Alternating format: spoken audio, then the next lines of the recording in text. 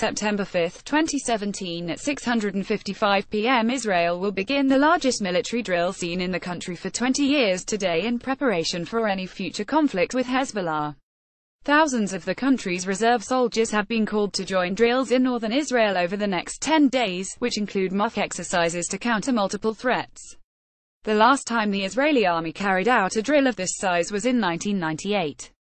While the exercise nearly 2 decades ago had war with Syria in mind, this time the goal is to vanquish Hezbollah once and for all, say Israeli army officers.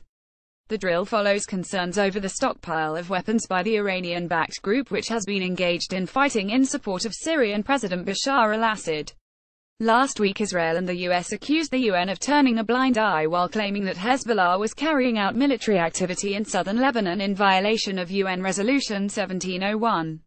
Washington and Tel Aviv, who have both designated Hezbollah as a terrorist group, wanted the UN peacekeeping force to take a more muscular approach towards the Lebanese group, but their efforts were blocked by Russia, who threatened to veto any resolution against Hezbollah.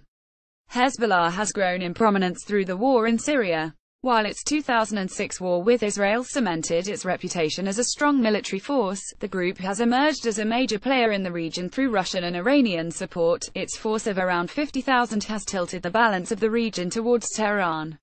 Read crying Netanyahu taunted over Daesh defeat. It's thought that this drill represents Israel's anxieties over a post-Daesh Middle East. Major powers in the region are jockeying for influence in the Middle East, as the self-proclaimed Islamic State begins to collapse. For the Israelis this means keeping Iranian influence at bay, which seems to be a much more difficult task than it has been in recent years.